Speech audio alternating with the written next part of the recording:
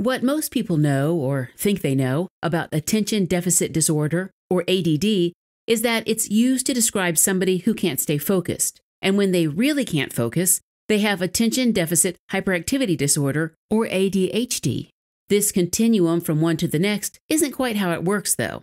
ADD and ADHD are actually synonymous, as in they're the same. ADD is an outdated term used prior to 1987, after which it evolved into ADHD to encompass more of the symptoms that people with ADHD often experience, which, in addition to being inattentive, includes both hyperactivity and impulsiveness.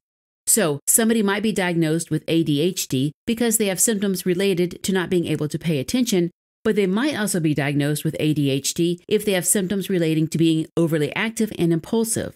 They might also have ADHD if they have symptoms of both. According to the Diagnostic and Statistical Manual for Mental Disorders, the 5th edition, text revision, the most recent update being in 2022, ADHD is split into these 3 subtypes: inattentive, hyperactive impulsive, or both. Inattentive and hyperactive impulsive each have a set of 9 symptoms. For example, someone with the inattentive subtype might make careless mistakes or not listen or be easily distracted. And someone with a hyperactivity and impulsive subtype might fidget or squirm around or get up from their chair often. Now, you might be thinking that everyone fidgets now and then, right? Well, a diagnosis is given when someone has 6 of the 9 symptoms for either subtype for at least 6 months occurring in more than one setting. Most commonly, though, children have symptoms of both subtypes and therefore have the combined subtype. Since ADHD is considered a neurodevelopmental disorder, the symptoms also have to have started between age 6 and 12, and the behavior can't be appropriate for their age or developmental level. All right, but what causes someone to be hyperactive or impulsive or inattentive? Well, as you might guess, it's pretty complicated, and we don't really know, probably a lot of different factors, and ultimately, they all fall into some combination of environmental and genetic factors. One interesting clue to a genetic component of ADHD is looking at families. For example, a child with a sibling that's been diagnosed with ADHD is more likely to develop it themselves.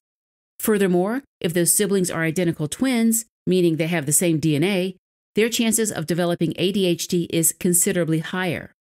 Having identical DNA doesn't mean that the twin is definitely going to develop ADHD, though, which again suggests that both genetic factors and environmental factors play a part.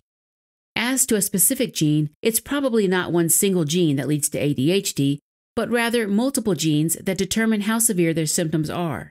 These genes likely influence the production or regulation of the brain's neurotransmitters, which are signaling molecules in the brain that are released by one neuron and received by receptors of another neuron. This movement from a neurotransmitter from neuron A to neuron B is basically a message being relayed. It's like the neurons are talking. Dopamine is a specific neurotransmitter that gets released when the brain is involved with behaviors like getting a reward, taking a risk, and being impulsive. Norepinephrine is another neurotransmitter involved in attention and arousal.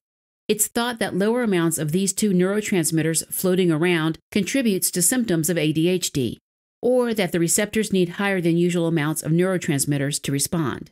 The reason why these neurotransmitters might be down in the first place is still not well understood, and research remains ongoing. Treatment for ADHD can be tricky, since symptoms may vary from patient to patient, although it most often involves either behavioral psychotherapy, medication, or both. Behavioral psychotherapy is often targeted at children and focuses on teaching the child better time management and organizational skills. For example, having structured routines that they can follow and then giving rewards when they stick to the routines.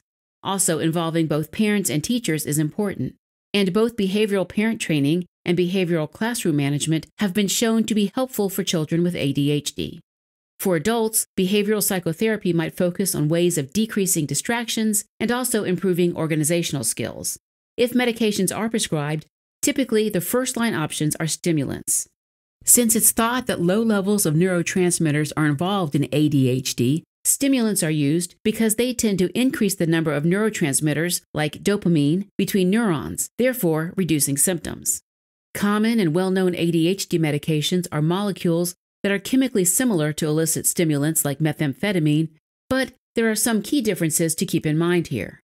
All of these chemicals help to increase the release of dopamine from neuron A, but the ADHD medications typically cause a slow release of dopamine, whereas illicit stimulants, like methamphetamine, cause a really fast release of dopamine.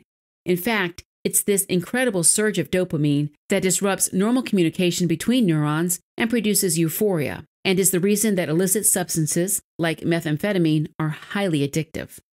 In contrast, the slow and controlled release of dopamine caused by ADHD medications is key and helps a lot of patients improve their focus and attention.